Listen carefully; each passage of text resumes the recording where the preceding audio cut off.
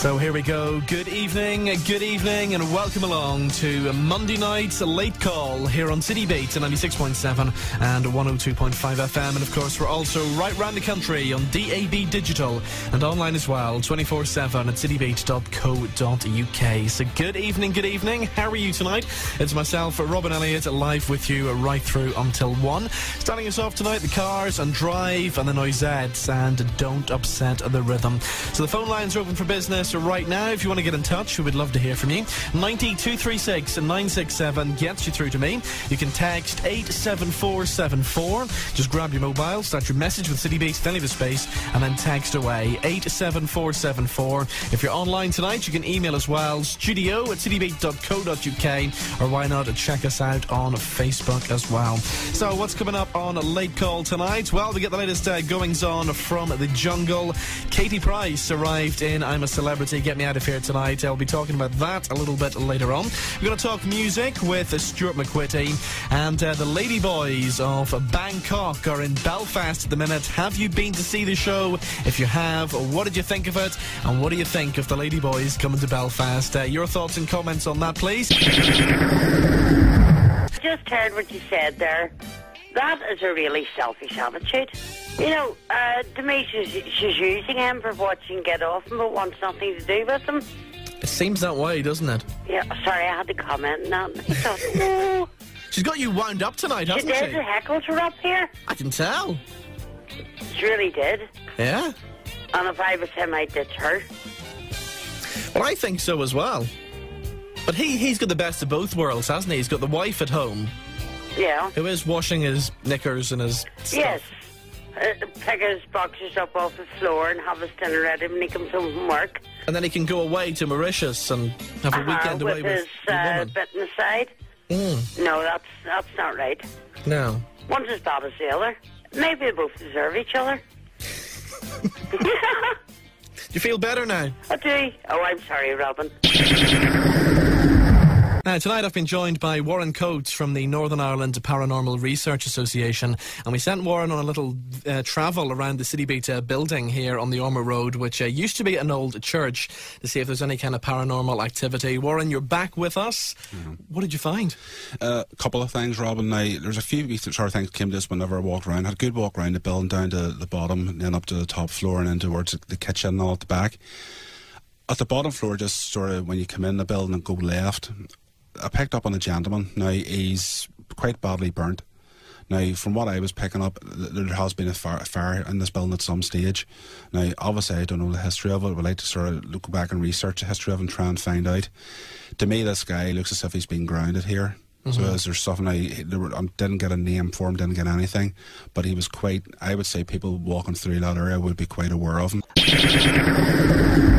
Now, Des, one of the reasons why I wanted to get into show business was watching your TV chat show throughout the years and watching you sit and interview some of, Hollywood's A-list stars, some of the world's biggest music stars.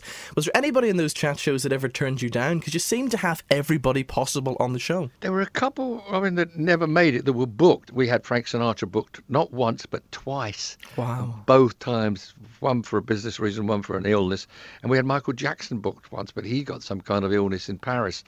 Those two, and probably Madonna, were about the only three that slipped through the net. All the rest, it's been fantastic. I remember driving in one day, because we used to sometimes tape two shows throughout a day, some in the afternoon, some in the evening. Yeah.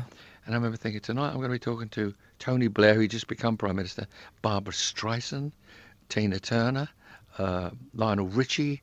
Then one night we had Sylvester Stallone and Arnold Schwarzenegger on the same evening. But we were told by their management, don't let them meet. So we put one on at 8 o'clock and one on at 9:30 to tape them.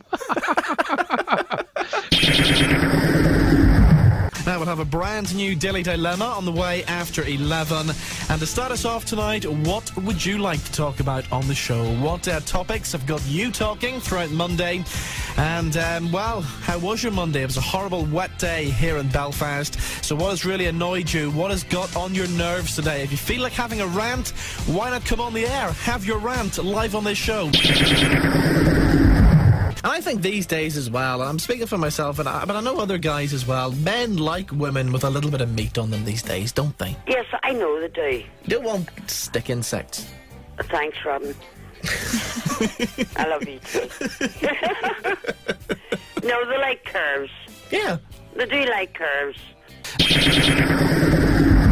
Now, Richard Talbot has been in touch, and Richard says these attacks on the elderly have been happening nearly on a daily basis for the last few years. What's being done about it? Absolutely nothing at all. The 3 recent attacks certainly won't, sadly, be the last. Come on, Northern Ireland, wake up and stamp these scumbags out. Of course, Richard referring to a story that's been in the news all day today of an 82-year-old woman who's been describing how she beat off 2 intruders at her East Belfast home with a floor brush. He said to me, put that brush down. I says, I'll put it down all right. And then I had a case sitting up on my back room. When I was coming down the stairs, they threw the case behind me, probably to try to trip me on the stairs. Now, Maisie Chapman found a man who claimed to be a policeman in her home at Oberon Street on a Saturday afternoon. After going upstairs, she found a second man ransacking a bedroom, and after the struggle, the men escaped empty-handed. So the thing that sent D mad today was walking to the train in the rain, wasting money, sitting on the train with wet jeans to get into uni, and only to find the lecture is cancelled. Debbie Watts says having to get buses to the health centre and then 2 buses to get home, as the health centre I belong to is not on my bus route, and it used to be. OK, Colin McNally says the thing that's winding him up is the price of a pint. Bars and clubs are seeing numbers falling, yet they still charge up to £3.40 for a pint in the city. Why do they think we all go to supermarkets and get a whole case for a tenner now? Cut your profits and get the crowds back, maybe. OK, thank you for that. On the text tonight, let's see, Lynn in Lisburn says, what annoyed me today was getting a parking fine despite having paid for a ticket because it blew upside down when I got out of the car.